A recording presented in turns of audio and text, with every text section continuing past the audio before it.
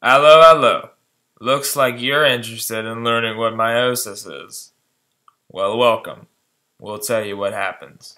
However, before we begin, let's go over some basics. This is a cell. The purple dot is the nucleus. The yellow and blue scribbles inside the purple dot are chromatin.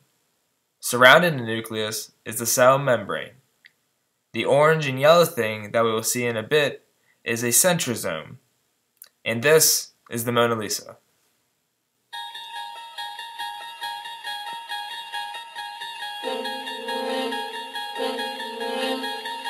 The first stage of meiosis is prophase 1, where the chromatin within the nucleus begins to condense and eventually form chromosome. Crossing over between non-sister chromatids may occur. The cell then enters prometaphase, where the nuclear envelope breaks down. Now the cell can move on to metaphase 1, where homologous pairs line up on the equatorial plate of the cell. Here, independent assortment leads to genetic diversity through the random arrangement of pairs lined up.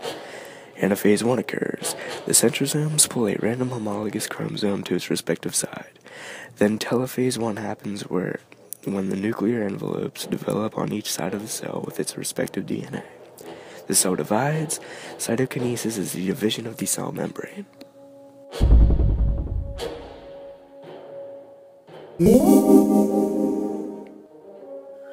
Meiosis 2 goes through the same stages as meiosis 1, so we start with the chromosomes we left off with.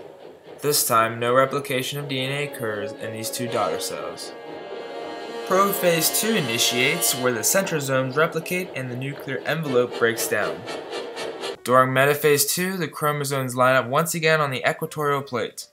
Anaphase 2 then allows the microtubules from the centrosomes, which contain two centrioles, to pull apart each chromosome into single chromatids. Once each chromatid reaches its respective pole, telophase 2 can occur, where the nuclear envelope takes shape once again. Microfilaments assist the cell membrane in pinching off during cytokinesis. Now we finally have 4 genetically different daughter cells. And that, students and Mrs. Sagel, is the process of meiosis.